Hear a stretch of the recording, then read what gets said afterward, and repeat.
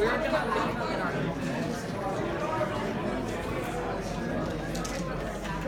evening, everyone.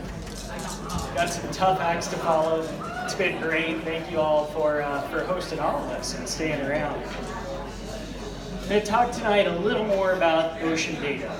Gary started off really nicely talking to us about what is available in Monterey Bay and the amazing work that's going on in Monterey Bay. I grew up doing a lot of sailing, a lot of surfing, and spending a lot of time around the water. And one thing that does for you, as Jay certainly has taught all of us, is that it really gives you an innate appreciation for the water and what the water can do for you.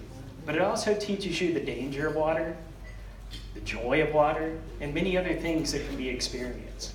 But a big part of that we don't realize is ocean data that comes from all around us. Daily we look on our smartphones and check the tides, we check waves, we check everything else, but how often do we really dig into where that data comes from? Well, for the past 20 years, I've been studying ocean sciences and really looking at where it comes from. Deploying buoys that measure waves, deploying subsea systems that measure currents and 1,000 meters of water. There's some pretty mind-blowing stuff going on in the ocean out there. And Gary showed a few of the things that Mbari is doing that really is just cutting edge. You know, one of the big challenges is that it's expensive. It's really freaking expensive to get gear out there. It's really complex to get gear out there. One example is that data well buoy up there. That's the basis for 99% of the wave measurements that you look at anytime you look at wave data. Whether it's Hurricane Irma that's coming in and seeing the 20-foot waves that were coming in towards Puerto Rico, I mean, that's huge. If anyone's ever been to the Caribbean, can you imagine 20-foot waves? Not a big deal offshore here in the Pacific. We get that all the time. 20-foot waves in the Caribbean, that's massive. There's one buoy out there measuring that, telling those people what's coming. It's because that buoy right there costs about $100,000. A cheap one's on the order of $50,000. And that boat right there that's deploying it costs about $15,000 to $20,000 a day on the water. Now, if you're going out into the open ocean, let's look in the Pacific. Let's see where some of these buoys are. Well, that's Ocean Station Papa out there. That's a buoy off of Coos Bay out there. There's some buoys around Hawaii. What do you see out here? Nothing. You're talking millions of dollars to get buoys out there.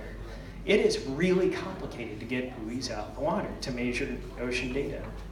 Well, I've been doing this for a while and looking at different types of technology and thinking, my God, you know, in our cell phones, we actually have technology that's just as complicated as what's going into those buoys. Frankly, most of those buoys were designed in the 1970s. It's the exact same technology.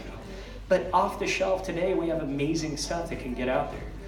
So I started playing around with electronics on a bench top, collaborated with some other folks, and we created the Wave Spotter.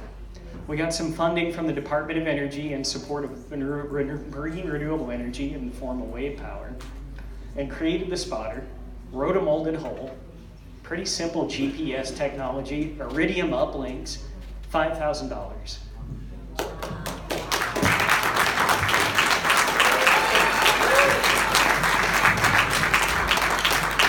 Guys, that's it. You can throw that in off your kayak. We can drop those in the middle of the Pacific and track them all over. We don't need to put in $1 million mooring. We don't need to get out there with a $15,000 vessel.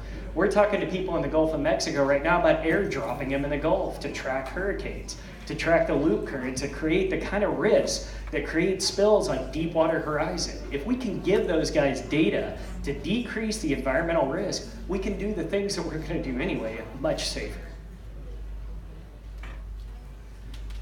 Moving on, I learned a little bit about electronics. Uh-oh.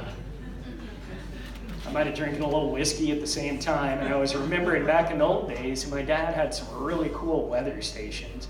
They show you barometric pressure, temperature, time, some pretty amazing stuff. But you know what, living in Pleasure Point, all that stuff's kind of useless to me. Well, barometric pressure can be kind of useful.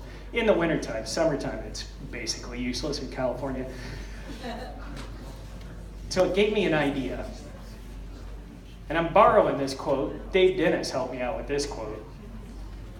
Checking your computer isn't natural for looking at the waves and tides. But what happens when we marry it all together and we can bring together a nautical station that then connects to Wi-Fi, can show you wave height, wave period, and tide, update all the time. You can program it up to any of the NOAA weather stations, and next time anyone bitches about taxes, just remember what they do for NOAA.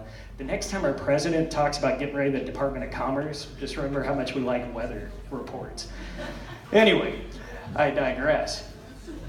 Connects to your Wi-Fi through a smartphone app, updates every 30 minutes to any station you choose.